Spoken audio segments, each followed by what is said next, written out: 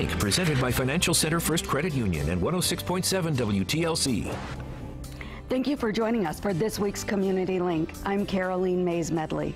I have a very special guest with me, Dawn Adams, the Executive Director of Indiana Disability Rights. Thank you so much for being here, Dawn. Oh, thank you for having me, We're Caroline. glad to have you to talk about such an important topic. Tell us about Indiana Disability Rights. So Indiana Disability Rights supports individuals with disabilities who are experiencing discrimination or are experiencing abuse or neglect. So our mission is really based on helping people become independent and also on ensuring that people who are living in facilities are free of being abused or neglected. So are you seeing more issues with discrimination, abuse, or neglect when it comes to disabilities?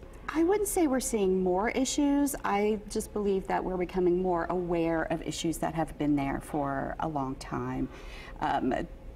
Discrimination against people with disabilities has been ongoing for years. It's been a systemic problem. And as more issues are revealed, we learn more. So what are some of the ways people can identify as being discriminated against? Well, it's very important that you realize if you're being discriminated against, is it due to your disability?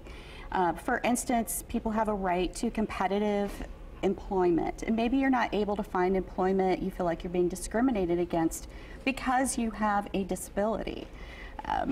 So those are types of issues that you can look for.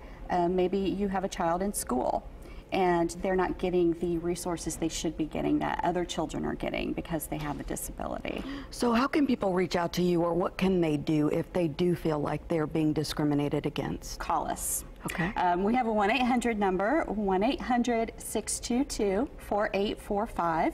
You can look us up online at www.in.gov/IDR and look for the little button that says Get Help.